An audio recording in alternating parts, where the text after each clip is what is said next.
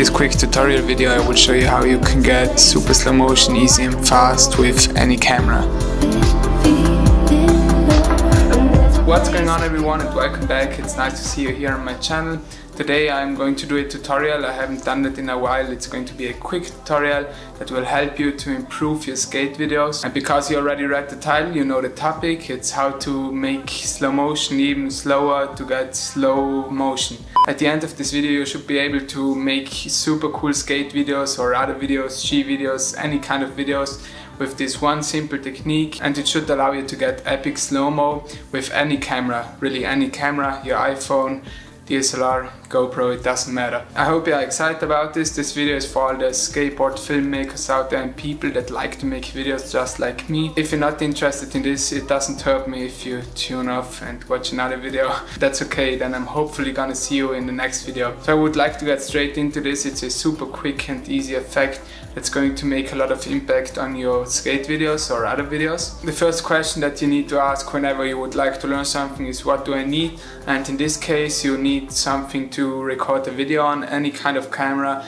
It can be an iPhone, it can be another phone, it can be an action cam, Osmo Action or GoPro, or it can be a DSLR. Anything that can record video in at least 24 frames per second. And then you will also need Premiere Pro. I'm pretty sure that you can do it in other editing softwares, but I feel like Premiere Pro is the best way to do it, and that's why I'm going to show it in Premiere Pro. As I already said, it's super quick and easy, so let's get right into this computer here. I just totally moved my computer to make this. I'm hyped now. So the first step is opening up Premiere Pro. Here you have Premiere Pro. If you've never seen this software before, then why are you even here? This is the software that I use to make my skate videos. And I've made this folder here, as you can see, called Epic Slow Motion.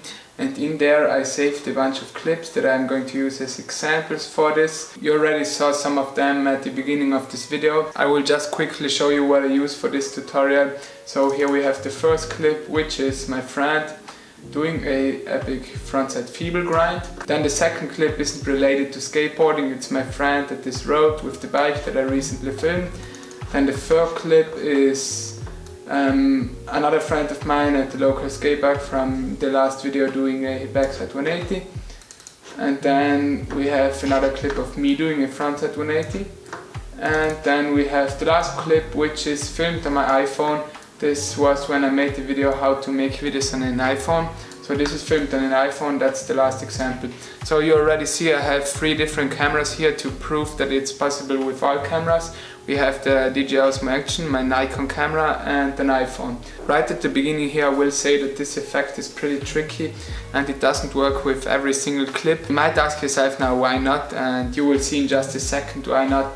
It's a little tricky, as I said. We are going to stay local for the start. That means I will choose the clip of my friend doing the backside 180 at the local skate park. The first step is to select an in point and an out point.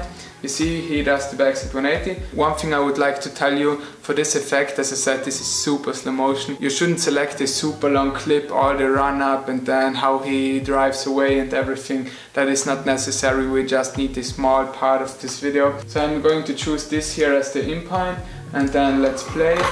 This is the out point. This is already enough. I don't want to make this too long because you will see afterwards what happens if we make it too long. So what I'm going to do, I'm going to click on the footage and drag it into my timeline, and it's going to ask, this clip does not match the sequence settings, change sequence to match the clip settings. And we're going to say keep existing settings. Now all we did is import the skate clip on our timeline. If we play this, it's just the skate clip in normal speed.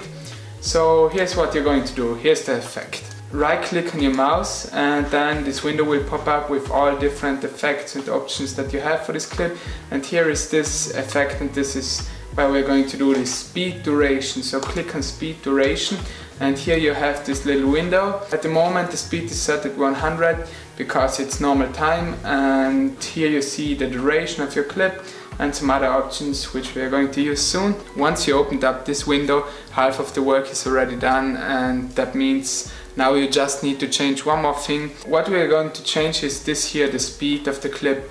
And here you can be really creative and choose whatever speed you want. That's the cool thing about it. So you can say 80%, for example 50% would be half speed. But I told you I'm going to do super slow-mo. So we are just going to remove 1 0, so we have 10%, and to see how long that is gonna get, 14 seconds.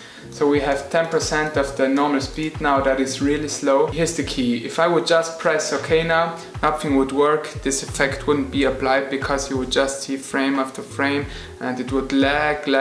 What we are going to do to actually make this happen is we are going to go to time interpolation, and we're going to say here you have some different options. You have frame sampling, frame blending and optical flow, and you're going to select optical flow. Okay, now the next thing to do is obviously press OK, and you see how long this just got. So you see this red line at the top, that means that it isn't rendered yet. If we press play now on my keyboard, then it's gonna look like this, and that is obviously not what we want. That is not the real slow-mo. So to do that you're going to press enter, and then it's rendering your files, and that usually takes a hell lot of time and I hate it. A few moments later. Finally it's finished, it is rendered. Now you see green line, green means good. And now we're going to play it, and you can see it's super slow motion.